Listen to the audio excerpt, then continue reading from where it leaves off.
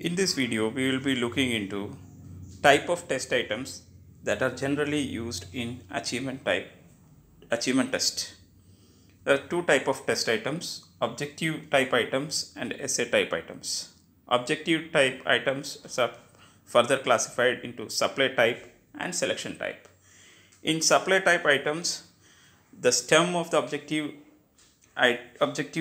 type item is followed by correct response and distractors, and the respondee should select the correct answer from the options, that is supply type items. The responses are supplied along with the items and have to select the correct answer from the supplied responses. In the selection type items, the stem of the item will be an incomplete statement, and from the given responses, the respondee have to select the correct answer and fill in the statement, and the correct responses should be selected from the given responses, that is selection type. In essay type items, it is classified into two types, that is extended response type and restricted response type. In extended response type, there is freedom for the respondee to answer the essays without any restrictions. And in restricted response, the thing is that the question should be answered within a limited number of words or space provided for the respondee. Now we can look into detail about objective test items. First one is MCQ, that is multiple choice questions. Multiple choice questions will be having a stem. A stem means a direct question or an incomplete statement, and followed by responses. Responses are generally more than two or more than two. We find in many objective type items, the responses will be provided in numbers 4 or 5. And the other important aspect is distractors. Distractors are incorrect answers. Incorrect answers should be given along with the responses, and the respondee should select the correct answer from the options given, and distractors should be very carefully included in the options. How to construct MCQ? MCQs, we should use meaningful statements as stems of MCQs. We should be very careful in maximizing the discriminating power of the items and options provided in MCQs. An adequate number of responses should be included in the MCQs is another thing that we have to look into. The phrasing of the stem is very important as far as MCQ is considered. It should be simple and unambiguous. No confusion should be avoided in the item, and it should be very clear. Clarity is another thing that we have to look into. The phrasing of MCQ stems. The distractors given in the options should be thoroughly wrong. It should not be partially correct in any manner. It should be thoroughly wrong, and that is one important thing that we have to look into. Correct answer occupy different answer position. If we have 10 number of items, objective type MCQs in a test paper, the distribution of correct answer and the position of the correct answer in the MCQs should be different, and it should not be guessable very easily. That is, all the answers should not be having correct responses at option B or option C. If the options are A, B, C, D or E, it should be equally distributed in the items. An item should only contain only one correct answer, and the correct answer should be the best answer. That is the one thing we have to look into. And the other thing is that there should not be any clue in the stem regarding what the correct answer should be. The stem and item responses should not have any connections. The length of the alternatives should be approximately equal. The length of the stem should not be very long or very short, and that is the one thing that we have to look into. The stem of the items should be approximately size or number of words in the stem should be approximately equal.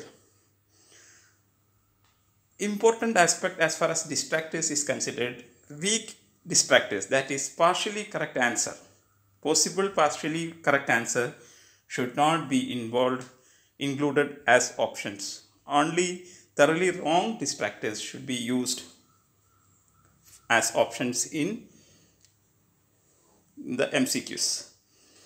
The stem should not be ambiguous, and all the alternatives should be grammatically consistent with the stem of the item. Grammatically correct simple statement should be used as stems, and it should be very clear. The idea in the stem should be very clear to the respondee, and it should be unambiguous. The other type of objective test item is alternative response items. We say true or false items. Here the respondee is asked to read and indicate whether the stem provided is true or false. Here the important thing is to be considered that double negative statement should not be used in the alternative response type items. Statement must be either entirely true or entirely false. And the statement must not be complex and indirect. Indirect statement should not be used in the alternative response type items. And if there are 6 items in alternative response items, the distribution of true and false items should be equal. That is, 3 true false items should be there and 3 should be false. That will help in reducing the chance of guesses going to be correct. True statements and false statements should be approximately equal in length. The length of the statement should also be considered in alternative response items. It should not be like true statements are lengthier and false statements are shorter. The respondee should not be able to guess out like that in any manner from the statements. The other type of objective test items are matching type, like match the following items. That is a modified version of multiple choice test items. Here, a set of problems with an order shuffled answer set. The stem here should be provided with the possible answers, and the answers should be shuffled. Answers should be shuffled properly. The premises and responses should be provided very carefully. We should keep the match the following items short. That is, maximum number of 10 items should be used, and the number of responses should exceed the number of premises. Homogeneity of the premises should be very much considered. We should not include premises which are not homogeneous, or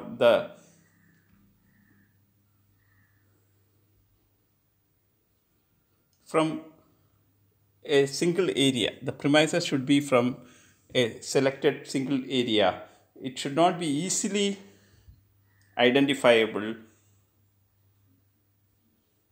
for the respondee.